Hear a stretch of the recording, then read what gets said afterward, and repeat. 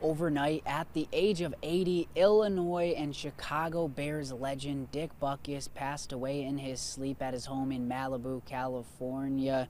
I am here outside the Smith Center in front of the Dick Butkus statue on the campus of the University of Illinois, where Illinois fans have begun to stop by and pay tribute to the Illinois legend who spent 3 seasons with the Illini and went on to have a Hall of Fame career with the Chicago Bears.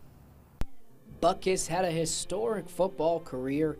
He was the 1963 Big Ten Most Valuable Player in the NFL. He was a 2-time Defensive Player of the Year, a 5-time First-Team All-Pro with 3 Second-Team All-Pro honors. He was also named to the 75th and 100th anniversary team. Illinois unveiled a statue of Butkus back in 2019 to honor one of the best athletes to attend the U of I. He spoke back in 2019 following the ceremony about his time with the Illini and the impact the community had on him. I guess I made a good step, and I guess I can thank Coach Bill Taylor for that, for recruiting me here.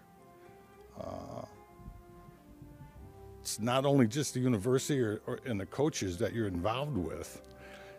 It seems like you get involved with the people of Champaign and Urbana. Met some wonderful people, and so to tell you the truth, I mean, it wouldn't be a bad place to live, you know. So I have, good feelings about Champaign Urbana and the people here. For more on Dick Butkus and the legacy he left with the University of Illinois, the Chicago Bears, and the NFL, make sure to head on over to our website.